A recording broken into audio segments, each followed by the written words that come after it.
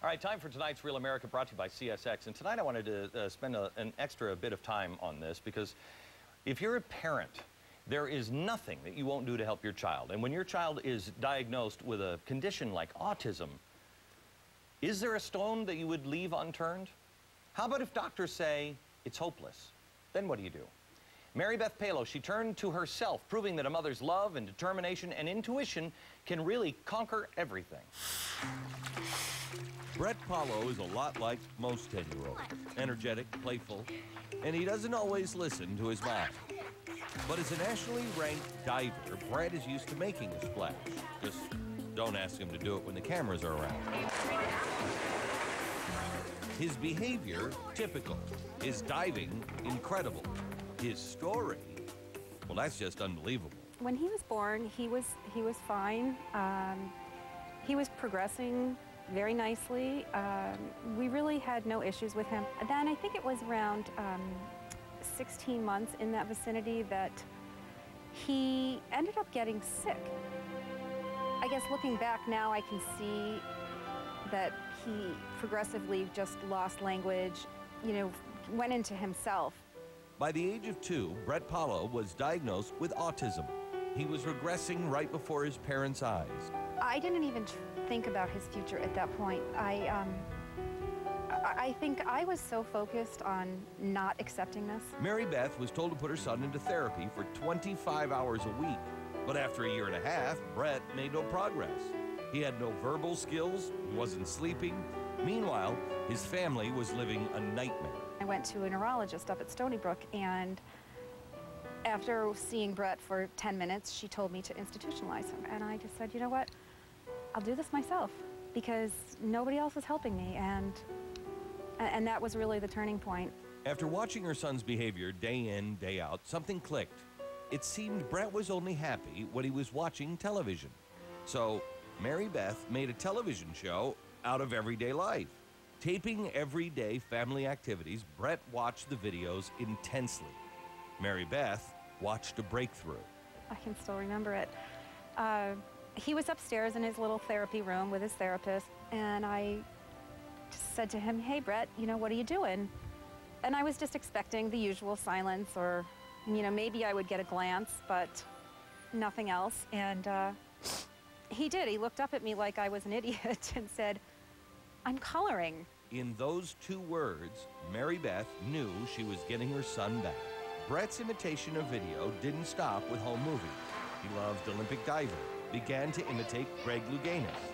Now, the 10-year-old boy who Mary Beth was once told to institutionalize is a self-taught diving champion. You know, he talks about his future and what he wants to do, and he talks about getting married. And whoever marries him is going to be one very lucky girl.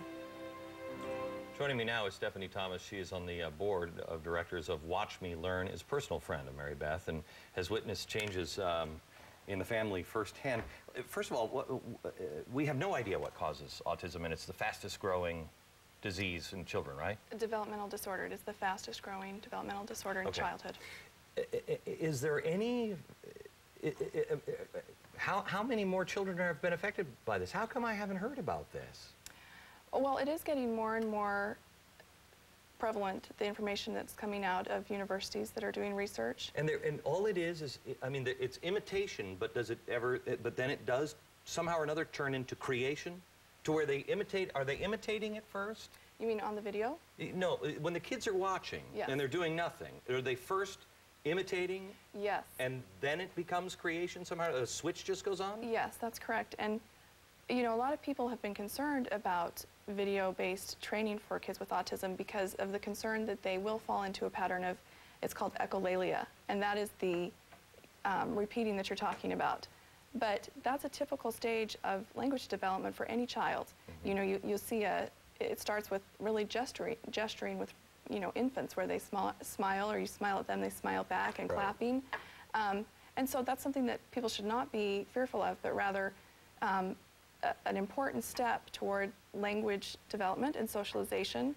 Okay, so now you guys are you make videos of everyday things, or you teach families how to do it, or what exactly? A little bit of both.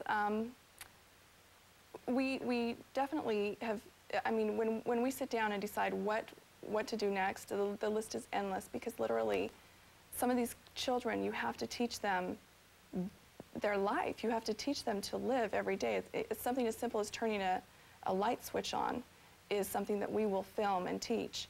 But a parent can, by looking or by watching videos like this and seeing how it's done, do it themselves. Yes, and for a lot of children, they like having the, you know, familiar faces Right.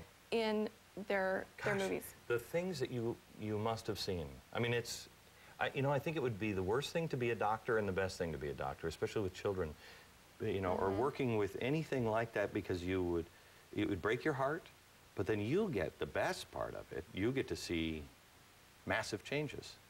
Yes, we do, and most significant advances, or many in autism, have come because of the determination of a parent who's either pushed their doctor to action that, you know, she or he's never taken before, or has taken matters into their own hands. And, you know, for that, it's a wonderful environment to work in. Let me tell you something. If you have a child of special needs, I have one, and the doctors told me everything that was wrong. Never, ever give up. That's tonight's Real Story, brought to you by CSX. It's how tomorrow moves.